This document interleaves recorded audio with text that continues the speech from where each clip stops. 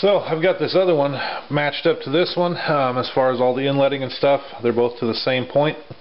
You can see it's not a matched pair anymore, obviously. This one's in maple, walnut on this one. This one's going to be left-handed. This one's right-handed. The butt plates on them are both different. This one's got a plain shotgun style butt plate, English style shotgun plate. This one back here has got a checkered butt plate on it. So there's a few differences between them now, but overall they're the same style of gun. They're still both in the Purdey style, same trigger guard, same layout.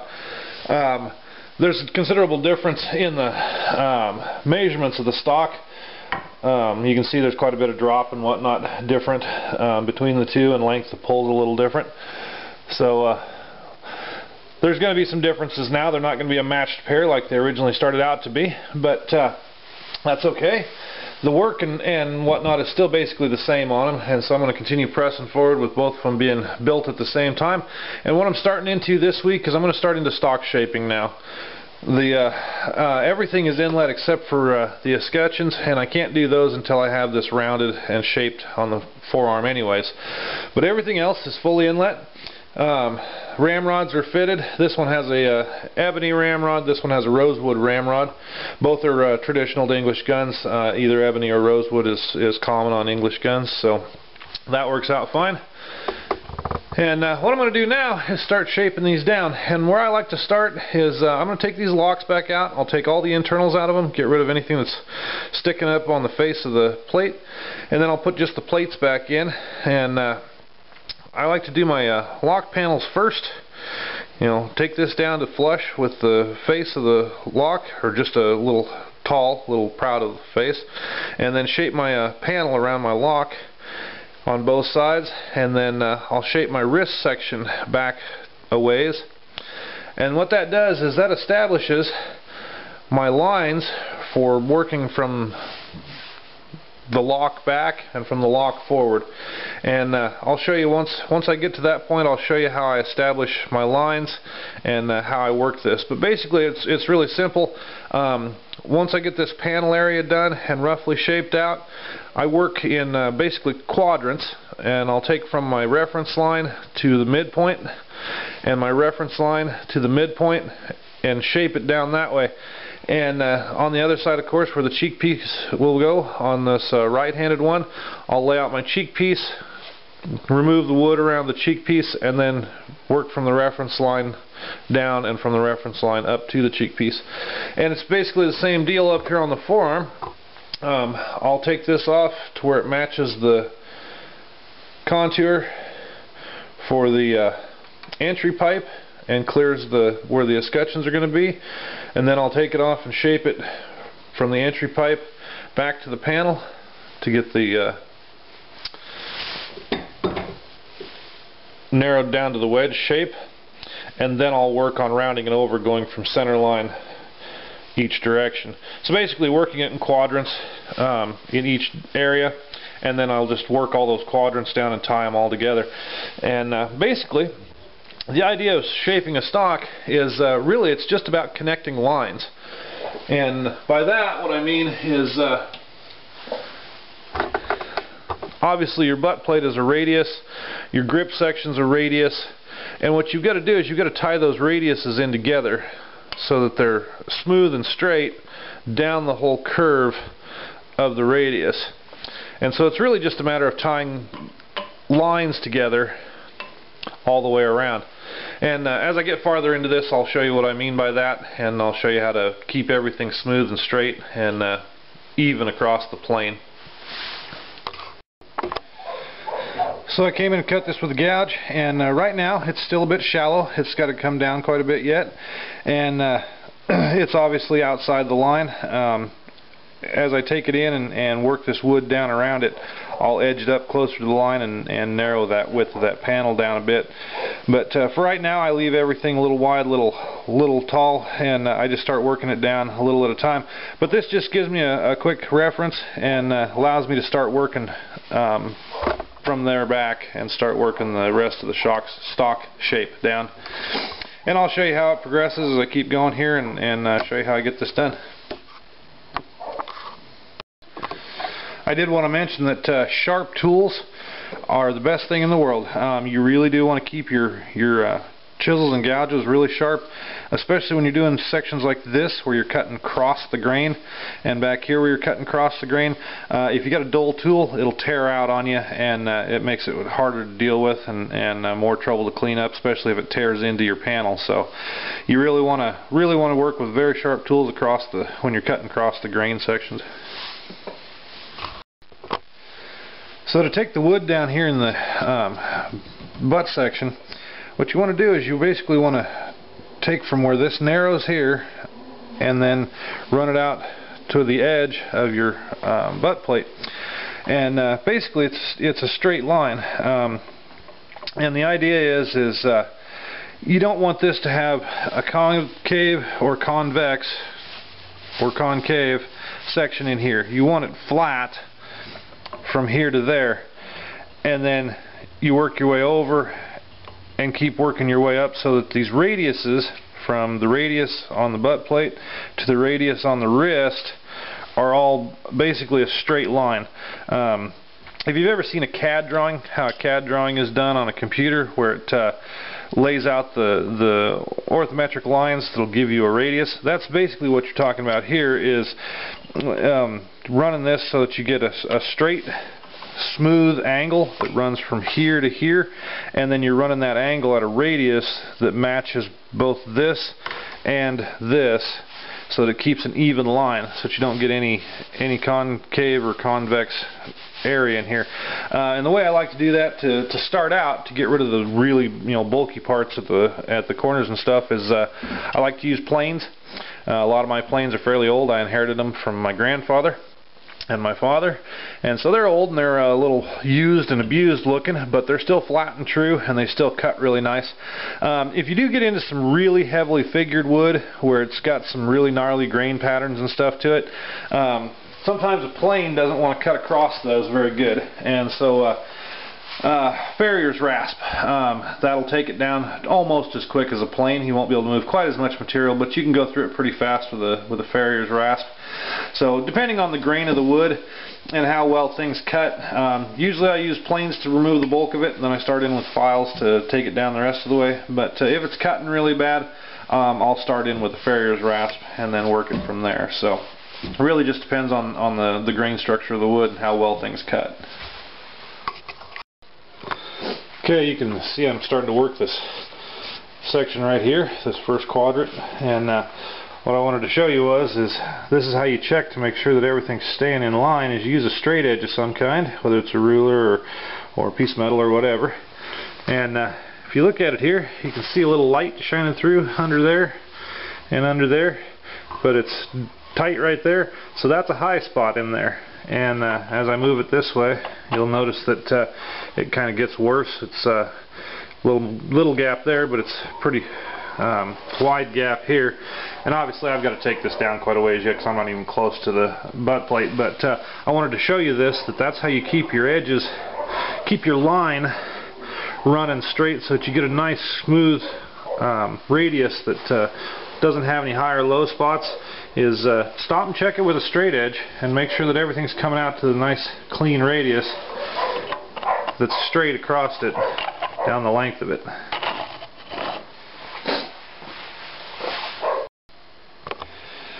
So in order to get the same lock panel on the other side, all I did was take a piece of paper and I just rubbed the high spots on it, and the bolt hole, the bolt that goes through, the lock bolt that goes through both sides, that'll be my reference point.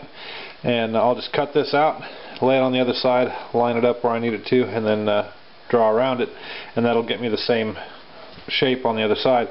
And it never comes out quite perfect no matter how much you try, but given that you can't look at both sides of the gun at the same exact time, it always ends up close enough that the differences are indistinguishable. So this is a good way to do it, and it gives you the same pattern on the other side with the same look at the front and back and the same outline edge. So that's how I do it.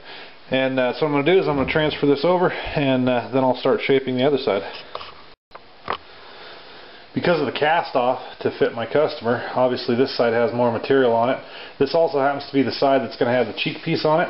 So what I'm going to do to remove this, because there's so much of it, is I'm going to start with a chisel and just hog up a bunch of this off of here until I get to within about a 1/4 inch of the butt plate here. Then I'll do the layout for the cheek piece, and then I'll start shaping it with gouges and files and rasps and planes to get the edges all, to get the transitions all to line up like they're supposed to. And it should work the same as the other side, to where everything lays out on a flat radius except for the cheek piece itself, where it's going to come out away from the stock. But everything else, everything below the cheek piece and everything above the flat of the cheek piece should all match the radius and come out even, and then the face of the cheek piece itself should be flat as well. Obviously cheek pieces can be done, they can be convex or concave, either one, and that can be done to accommodate particular shooters and how they want the gun to fit. But for the most part, most of them are flat across the face, following the radius of the cheek piece. So I'll show you that when I get farther into this, but I wanted to show you that there are quicker ways to get this material off of here if you've got a lot of it to remove. A 1-inch chisel takes it off pretty fast. Alright, so I've got this down to where it's like 1/4, 3/8 of an inch thick through the widest part right here above the line of the butt plate, and it's probably standing proud about 1/8 on each end down here, and it's still really thick through the wrist. But I want to lay out my cheek piece right now and get it positioned and start carving it in, because once you start taking this wood down past this point to bring it down to the edge of the butt plate, you don't really get a second chance at this. So it's better to do it when you've got more material there than you need, and then work that down later, than it is to wait and not end up having enough cheek piece. So, but 3/8 is usually more than you need. They look like they're really tall off the wood, but they're really not. If you measure them, they're usually pretty shallow, even at the bottom down here. It just looks that way because of the way they're contoured into the wood and the shadow line around them. It makes them look like they're taller than they are. So what I've done is I took a piece of paper, traced off the cheek piece that I had drawn on my original drawing, and a couple pieces of tape, and positioned it on here. Obviously this isn't part of the cheek piece up here. This is just a straight reference line to give me an idea of where it's going to go. And the cheek piece will actually stop at each corner here. For positioning, most people, when they shoulder up a stock, their cheek actually runs about 2 inches back from the front of the comb. So you kind of want your cheek piece to start somewhere in that general area. And then as far as size and shape of the cheek piece, that really is dependent on the school of gun you're building. With the English guns, a pancake style is really kind of common. It'll be dished down, and then it'll usually have a shadow line around it, or sometimes they'll have a shadow line top and bottom. So the other style that's kind of common is what's called a fish hook, and that's where it's got this same curve back here. But instead of coming up into a circle here, it runs straight up and kind of blends in with the wrist. Usually has a shadow line at the bottom of it, and makes a fish hook appearance. It makes this look like a hook back here, basically. And but it's a similar style of cheek piece, and it just runs out straight, basically, and you know, follows this angle here up into the wrist. Those are the two, probably the most common you'd see on English guns. There's a couple other different styles, and of course there's variations of each one of these. With the pancake style, this is a pretty common style here, seen on a lot of Purdeys, but you also see them where they come out more like this and back up. That's pretty common. A lot of different styles to this, a lot of different ways to shadow line or not shadow line it, so variations on the theme here. But basically the English style, you typically see one of two styles on them. You either see the pancake or the fish hook, but those are the most common anyways. And of course there's a lot of specialty stuff done for different styles of rifles and for fitting personal customers. But for these guns, this is the style I'm going to do, is the pancake style. When you're putting this on here, like I said, I just like to use a piece of paper and trace off the drawing. And then what I like to do is tape it on there, get it kind of straight where I want it. And then I like to step back 5-6 feet and look at the gun, you know, propped up like this. Because when you get a little perspective, when you back up a little bit, get a little perspective, you can see if it looks proportional. You can also see if it's running straight the way you want it, if the lines are flowing, you know, comparing your lines down here, if they're flowing the way you want, and if the top edge is flowing the way you want. So it helps to step back and get a little perspective before you actually start cutting any wood. You know, you can trace this out and step back and look at it and see if it's the way you want, and erase it and change it as many times as you need to. But once you start taking wood off, it's pretty hard to put it back. So get it proportional and get it where you want it before you start actually cutting into it. So I'll get on with this. I'm going to gouge this in with a couple of chisels, a couple gouges, and get it kind of shaped down.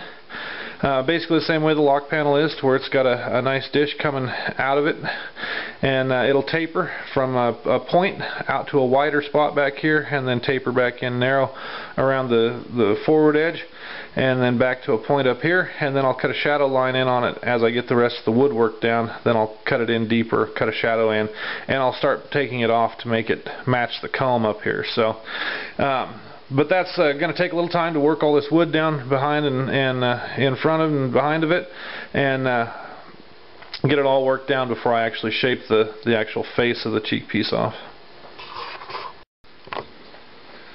Like I said before, usually I draw this stuff on in pencil, but it shows up a little better on the camera with soapstone, so put it on there in soapstone for you so that you can see what it's going to look like, give you a rough idea of what the cheek piece is going to look like when it's carved out of there. This will be the top edge, of course, and then it'll dish down to that second line, and then there'll be a shadow line around that. So that's the general idea. I'll get it carved out here. Alright, things are starting to get down close here on this end. Now I need to take down a little down through here, and this part right here in particular. And this is kind of the worst section on a English gun to work. There's no really good way to get into here and take this wood out. You can see that getting a file in here with a straight handle, obviously it's going to butt up against things and hit things. It's not going to work very good. So you basically got two choices here. You can bend a handle on your file, and so that you got it up here so it's not going to catch or hang up on anything, and use that. But my personal choice of tools to do this with is I have a set of microplanes. And these work just slick as can be for getting into this little section here and working it down. They're about the quickest way I know of to take this wood off and give you a nice straight run from here to there. So that's what I use. But oops. If you don't have a set of those, like I said, you can do it with a file. You can sacrifice a couple files, go buy a couple extras, sacrifice and bend the handles up, or you can buy a set of microplanes, or you know, you can get in there and try and do it with a flat file, but you're going to find out that you end up hitting in a lot of spots, and it's not real convenient to get in here in a lot of areas with a straight file. So those are pretty much your options on that, or you can come in and take it down with a gouge and then work it down with scrapers and stuff from there. But I like the planes, they work the best. So I'm on to shaping the forearm here, and I've got the cheek kind of roughed in and that side mostly done, and I moved up to the forearm. And what I did was I started by shaving the wood down this way to kind of get a close to where my entry pipe angle is, and you can see that I just trimmed it off, and there's quite a bit of extra here. And then on the sides, what I did was I took a French curve, and I used a French curve to lay out the radius here, and then I put it on my bandsaw and roughed it out. You can see this side's still square from the bandsaw cut, and you can see that I stayed outside my line and left everything a little proud. Then on this side I've started to shape it down, and basically the way I do this is just like if I were draw filing metal. I work it linear and just keep working the linear on it, rounding it off this way, and that gives you nice even lines and gives you a nice clean radius when you're done by doing it with a linear stroke this way. It takes a little bit of time to do it, to you know, move this whole corner's worth of wood down to a nice clean radius like this, but working it long ways, it makes sure that you get a nice clean curve that blends from this very narrow entry pipe clear to the width of the locks, basically. So that's how I do that, is I just work this down and keep working it until I get everything to tie in. And once I get this rounded over, then I can inlet the escutcheons on each side. So I've got it all roughed out basically. Everything's to its rough shape. And what I'm going to do is I'm going to set it as the walnut one aside for now, and I'm going to pick up that maple one and get it roughed down to this shape next. And so I'll come back to both of them after I get that other one roughed out. I'll come back to this one and I'll start refining all these edges, getting everything tied in, getting rid of all the gouge marks and the file marks and stuff. And I'll do all that basically with file work. I'll just keep working to finer and finer files and getting everything taken down to where it needs to be till everything's flush with metal and fitting and shaped the way it's supposed to. But that's basically the roughing process for the stock. You can see how it turned out. It's got the right shape and everything, and cheek piece is cut in with the shadow line now, and the forearm has the nice splinter that comes down to it. And of course you can't really narrow them up super narrow, simply because this is a 10 bore and it starts out so wide to begin with, so they're kind of limited for how narrow you can really get these. But this will get shaped over a little more, rounded over a bit more in this section, and cleaned up all throughout underneath the lock plates and stuff. So it'll take a little more off of here and round this over quite a bit more. But for now, that's the roughing in. And like I said, I'm going to set this aside and I'm going to work on the other stock for a little while. So I've been roughing the left-handed maple one in here and getting it caught up to the roughing in stage on this one. Got a ways to go yet. There's a lot to take out through this section and through the wrist on both sides yet, and I got the whole forearm to do on this one yet, but it's getting there. I'm at the end of the week now though, so I'm about to call it quits for the week. You can see that I've kept the lines straight on this side on both of these, and the cheek piece is flat and straight, and then back here it's straight as well. And then the same down here, that you can lay a straight edge on there and you virtually see no light underneath these spots. Same on this one, trying to keep everything nice and straight as it comes around, and then keeping the cheek nice and flat. And then down here I haven't removed all this wood yet, so there's a whole lot of high spot right here in this section, and this is where I use those little microplanes I showed you to take a whole bunch of this off. Right now everything on this side is still about a 1/16 of an inch high, and what I'll do is when I get this all taken down to where it's kind of roughed in, then I'll come in and cut that same shadow line around here and then take the rest of it down to smooth, or to rough smooth basically, and that'll reduce that extra 1/16 of an inch and leave me my nice shadow line around all this. So but that's where I'm at for the end of the week, and I'll pick it up Monday and should be able to get this roughing job finished up hopefully Monday afternoon. I'll have the rest of it done, the forearm and everything, and they'll both be at the same stage, and I'll be able to start moving on to refining these edges and tying everything into the metal work and stuff.